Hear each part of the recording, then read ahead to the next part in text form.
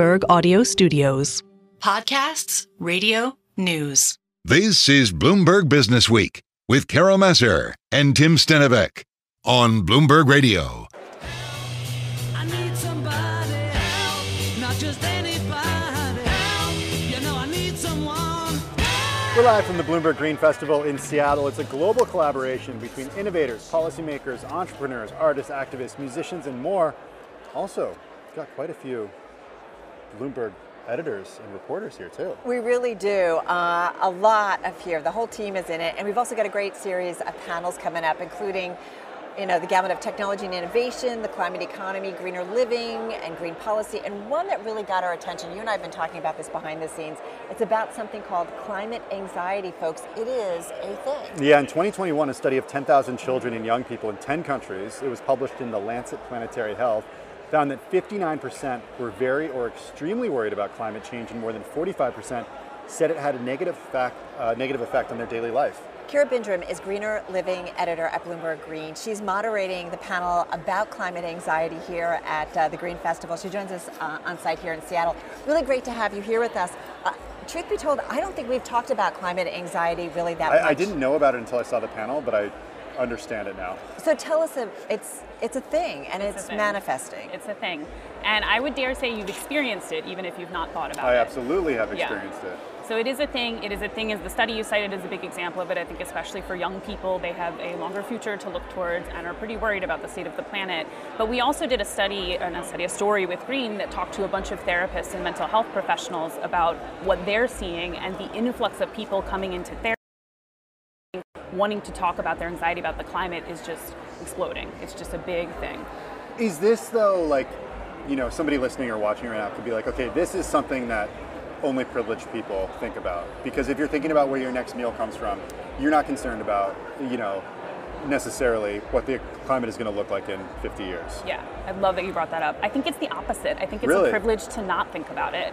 And my experience of climate change, my ability to move if I need to, or to recover from a disaster if I need to, is very different than someone in a different socioeconomic situation, than someone in a different country who doesn't have the ability to react in the same way that I might. And then even just within the population here, if you are older, if you are pregnant, if you are a young child, your ability to adapt to heat and extreme weather is different. So it's not anxiety in the sense of I have social anxiety, I have generalized anxiety, which are real things, of course, but this isn't a disorder. This is people reacting to a very real threat that, depending on who you are, is actually quite acute for you. It reminds me of take us back to cavemen, right? Fight or flight. That's what it's about. If you are looking at your house and it's flooding, you've got to think about saving your lives, saving the lives of your family. Totally. And I think taking a broad brush to climate anxiety, yes, there are people who are just wake up and are worried about emissions. I bet a lot of them are in this building right now. But if you are waking up worrying about paying your utility bill because your air conditioning is on all the time, or your kids are pulled out of school because it's too hot, all of that to me is also climate anxiety. Yeah, we're getting notices about bad, it hasn't happened this year yet in New York, but bad air quality. I remember my kids' summer camp was closed one day because they couldn't go outside as a result of bad air quality. That's something that I never thought about when I was a kid. Totally. It's interesting when we did in New York, when the wildfire smoke sort of took over the sky, and not just New York, much of the U.S. We talked to a climate mental health professional, and she brought up this idea that comes from Yale, which is the spiral of silence. And that was a really good example because the sky was orange, we couldn't breathe, you weren't supposed to be outside. But I think especially New Yorkers, you just sort of go about your day and you look around and you say, everybody's acting normal, I'm gonna act normal. And you end up normalizing this thing that's going on. So one of the things that therapists say you should do to deal with climate anxiety is just talk about it, to just be out there and not sort of live alone in this fear. No, journalists never talk about problems. I mean, we were obsessed with it. I think it was shocking, right? And I keep bringing up the Netflix series Extrapolations, but it was going on and it was showing orange skies, and it was okay, it's a streaming series. No, this was happening in reality. Totally. Yeah. My friend has been training for a huge bike race in Utah, and it was canceled this weekend because of the fires that are happening in Utah. And look, that's obviously something a privileged person, is doing. But it raises the question about where you can live in the country or in the world where this is not an issue. So you have fires in the West, you have floods and hurricanes in Texas and in Florida. New York, we're set to have a storm this weekend. Somebody told me, hey, make sure your drains are clear because we're going to get a lot of rain this weekend. Is there somewhere in the world that people can live where they can actually put their head in the sand and not worry about this? I'm sure like a real estate agent would give you a different answer than I'm going to give you, but I think the most important answer is no. Like there's sort of, yes, there are pockets where like New Hampshire's nice this time of year, but I mean, we're in Seattle right now. I'm sure many of us who traveled here came thinking, oh, it'll be lovely. It'll be the Pacific Northwest. It'll be 70 degrees. It's nice at 5 hot. a.m. It's nice. Yeah, it's hot out. And like this is, a temperate area. So I think even if you are not in a place like California or Texas that literally experiences sort of the maelstrom of all of the extreme weather events, rain is getting more intense for everyone, flooding is more common for everyone, heat is a problem for everyone. I mean, this is a planetary situation. My parents had a tornado warning in Western New York this morning. Are you serious? Yeah, never happened before. Well, we've seen that like in New Jersey where I grew up, and I mean, like that never happens. I am curious about treatment. Is it, and forgive me, this is going to sound really ignorant. I mean, when you talked, I think you touched on this a little bit. Is it different from, I know a lot of people who suffer from anxiety. What is the big difference? And then the treatments are different. I think it's sort of a blurry line, but I do think the distinction between anxiety as a mental health disorder and anxiety as a response to an acute threat is kind of different, but some of the tactics are the same. So there's sort of like internal tactic and external tactics. And one of the people we talked to gave this analogy of when you're like holding a ball underwater in the pool, eventually it's going to come up. Like you sort of, the pressure will take you there. And that's the internal, like you need to manage your mental health, you need to take breaks, you need to talk with people about it, you need to make sure you don't feel isolated in this. And then the other side of it is a lot of people that we've talked to feel like when they do something that gives them a sense of agency, that makes a difference. And so whether that's, I mean, talking about it isn't of itself an action, but participating in volunteer work, joining other groups, participating in planting trees, like anything that gets you out there and feeling like you're making a difference. It's daunting because the size of the challenge is so big, but doing something helps. Is it taken seriously by the medical community yet? That's a great question. I think yes and no. Like it is a little bit different in that it's not quite a mental health disorder, but I do think that it's taken seriously in the sense that if there is a rising group of people that is experiencing this, that mental health professionals are hearing about it, they have to take it seriously. I think one of the challenging things about this is that it can feel like, I bet to a lot of people, it's not something they have control over. Totally. And whereas a lot of other types of anxiety, I think, are ones that people can be given tools to deal with. But this is sort of like, this is existential. Yeah. So my team works on greener living, which is the sort of like, how do you decarbonize your own life? And there's this tension there of your ability as an individual to affect change relative to big companies, governments is small, but it does a lot for you internally to feel like you have some stakes in this and to feel like you're doing something. In the same way, inequality stresses me out every day, and I feel better about it if I volunteer at a soup kitchen, if I like participate in solving the problem, even though the scale of the problem is so large. So I think that's the takeaway for people. Doing something helps you, even if it's a drop in a much larger bucket. It was something interesting in a Bloomberg story about the connection between climate anxiety and climate denial. So, and it's interesting, I think they quoted, and I'm just going to read my notes, psychotherapist Caroline Hickman, the conspiracy theorists are reassuring if you can't tolerate anxiety, you will then spin off into believing somebody who gives you false promises. I just thought that was kind of interesting. Yeah. The people that we're speaking with on the panel later, I know that their view is climate denial is a form of climate anxiety. It is a way of making your brain ignore the problem as a way of not facing it. I don't know if everyone who denies climate change would agree with that assessment, but I think that's fair. It is a coping mechanism. Okay, so without getting too personal, can you give us some ways to cope with this? Because, you mentioned volunteering at a soup kitchen to help with inequality. What do people, I mean, you can separate your recycling until the cows come home, but it's not going to help the global temperature. I think in terms of like tactile things you could do, like the biggest things you can do for your own carbon footprint are changing what you eat, changing your home energy mix if you are in a position to be able to do that, thinking about what you wear and how much waste you're producing. But then in terms of like things you can do out in the world, we talked to people who literally got into the field of climate in some capacity for their work, even though it put them closer to the problem. It gave them a feeling that every day they were dealing with it. People who join community groups, people who go to therapy, just anything that doesn't make it something you live with in isolation. Do you think there's going to be a moment that we just don't get on planes? Like we were all thinking about this, getting ready for this, so many people flying here to do it.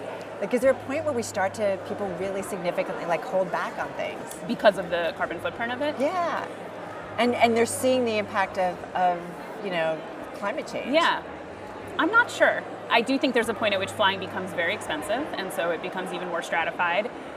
It is technically a small portion of the carbon footprint, but things like private jets and yachts, like these are the things that even though they're small pieces of the emissions pie, are so unnecessary that like these feel like the pieces of low-hanging fruit. I do think people will bake climate change into more of their day-to-day thinking and planning and decision-making, and I think young people, that will feel quite normal to them, and we won't even realize it's happening, that we're starting to make so many decisions with climate in mind. I've been telling you for years to sell that private jet, Carol. Teams, time to sell. All right, Kira, thank you so much. Thank really you. looking forward to the panel. Kira Bindrim is Greener Living editor here at Bloomberg Green. It's a thing, this whole area. We got more from Seattle coming up in just a minute. This is Business Week. We are at the Bloomberg Green Festival. Carol Massar, Tim Stenovec, live here on Bloomberg Businessweek. Our guest has been sitting here patiently, and we kind of want to do a little bit of a reset with him. He's Jeremy Sampson. He's CEO of the Travel Foundation. We mentioned earlier, it's an independent charity that works with tourism companies and organizations to make tourism benefit both the environment and the communities where it's happening. Jeremy, good to have you here. Let's just reset. We have a nice chunk of time. Great. Remind us, for those who maybe are not familiar with your organization, what you guys are doing and what you're looking to really solve. Sure. We exist primarily to represent a voice that is often not represented in the travel and tourism sector, which are the communities that host travel, that host travelers and tourism activities and experiences, and the environment in which the industry depends on. The 80% of travel and tourism is actually coastal, and so the beaches, the marine infrastructure that the industry depends on and has often not been so kind to, which is potentially not good business sense. So we've been advocating for those two stakeholders in a sense, by helping to bolster the enabling environment for sustainability, climate action, increased equity in the tourism economy to thrive. The sector is, like many, very focused on growth. Very focused on, especially after the pandemic, right? Yeah, it's been peaks and valleys for years. There was 9/11. There was the economic downturn in 2008. There was COVID. Each of those took the industry to its knees, and then there's been a great recovery story ever since. And oftentimes those recoveries have butted heads with issues of sustainability. But at the end of the day, we believe that sustainability is not a sideshow or a tick box, but rather something that to be integrated into day-to-day decision making. Well, some companies have integrated it to try to get consumers to make decisions. You can go to certain online travel agency booking websites when you're booking a flight. I think actually ours does this, Carol, internally. When you look at a flight, it has how much carbon is released. I got a confession to make. I completely ignore that number. Am I a bad person? You look more at the plane you're flying on. Yeah, I look at the time. I look at the time of the flight. That's like what I look at. Listen, I'm probably one of the world's most well-known experts in sustainable travel, and I have a horrible time making good decisions about sustainability when I do my own personal travel. Why? The information is either too confusing, so you want to find out the basics about a place or about a business, and it's buried somewhere. You want to you have some information that's coming to you, but it's usually not contextualized, and is part of a much wider range of decision making that you're doing as a person. And ultimately, we don't really believe that individual decisions are really what it's all about, but rather systems change within the industry and designing sustainability right into the system and things that are unsustainable out, because there's no reason we should even be offering things that are destroying the climate to the end user. Jeremy, one thing I wonder, like I think about it when you order food now, right? The calories are up there, right? And I think about when I buy some products or food, I turn around and I look at the labels more than I've ever before. Is there some kind of labeling or metric that you can really apply across the travel industry that will make us all kind of think differently and be more concerned? So this is coming, and change our habits. This is coming, and there's been a great movement, especially among the travel tech space, so the online travel agents like Booking.com, Expedia, Airbnb, to have a common framework for reporting to consumers. For many years, there was a badge here, a leaf here, a circle here. No one knew what it meant, and we really did a poor job of aligning those, that communication. I always assume a leaf is good. Just what does it mean, though? I don't know. It seems good. It's green? It seems good. Yeah, it seems good. Who doesn't like leaves? But it actually responds to one of the big risks there, which is that most people associate sustainability with tree hugging, okay, we hung up our towels and we didn't use plastic I went to cups Costa Rica and I planted a tree. Exactly. Problem solved. The challenge is much more holistic when it comes to sustainability, and it's also, the industry is incredibly fragmented, so it's not a sector at all. It's really a bunch of sectors mashed up into one. So on any given trip, even a basic one, you might be traveling with a car rental agency, a hotel, an activity provider, several restaurants in a destination that is its own, and each of them are trying to take responsibility for their piece of the pie, and there's not a lot of alignment and convening that brings it all together to say, here's the experience that you're having, and here's the things that really matter. Where does government come in? We mentioned the idea of entrance tax that tourists have to pay in cities such as Venice. Increasingly, we're starting to see local municipalities push back against Airbnb. That's right. Some pushing it back against new hotel construction. What's the balance with governments? So tourism has long been the most unregulated sector in the world, even behind oil and gas. And part of that comes from this fragmentation. It's really challenging to regulate something that is so fragmented and really could sort of beat the system in many ways, and the concentration of sort of power and influence has shifted, because now it sits with the big tech companies, which for a long time said we're not even in the travel industry, we're tech platforms.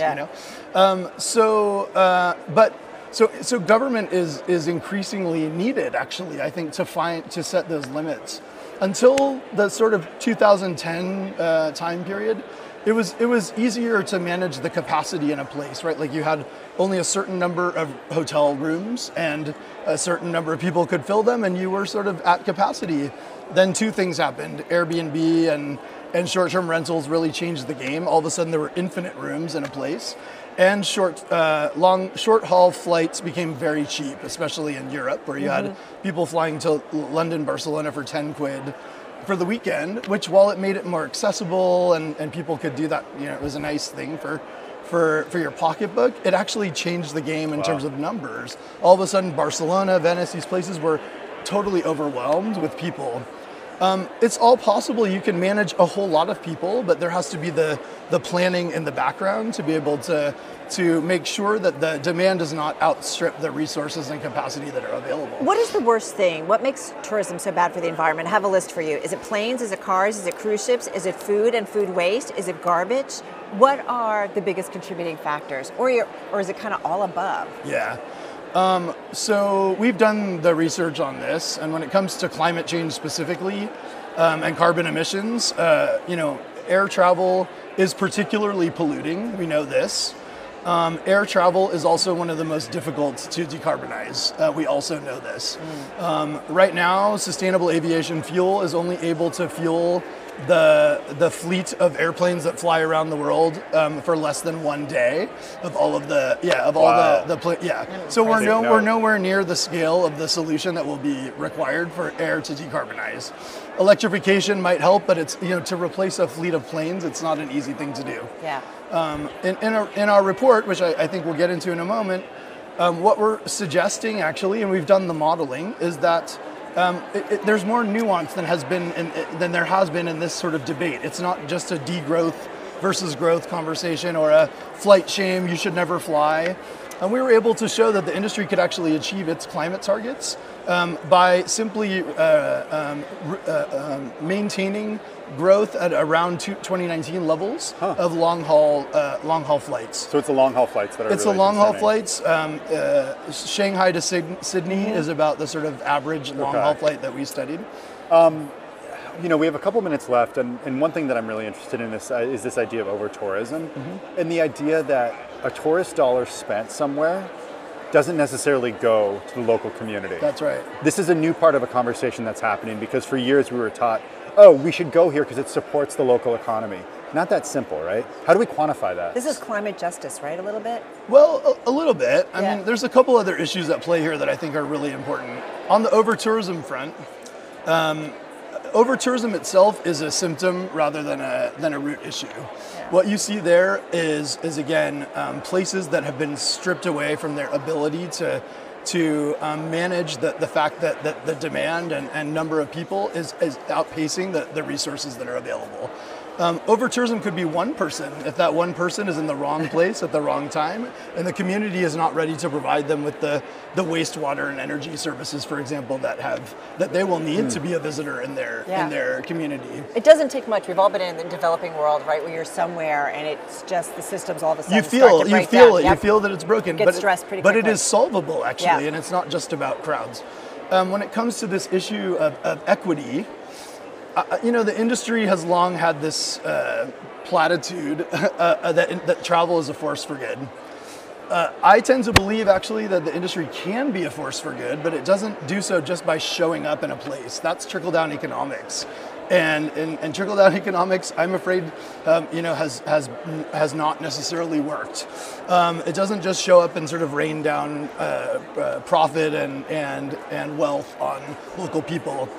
Interestingly, small and medium-sized businesses are the beating heart of travel and tourism. When you go to a place, right, that's who you interact with. So when destination management organizations, when businesses are acting with intentionality about spreading the value of the tourism dollar, there are ways to make that happen, but it doesn't just happen without some real thought into how to maximize that equity and make sure that those communities are actually feeling that love. Just got about 25 seconds. If you could change Sure. one thing in the tourism industry, just quickly, what would you do?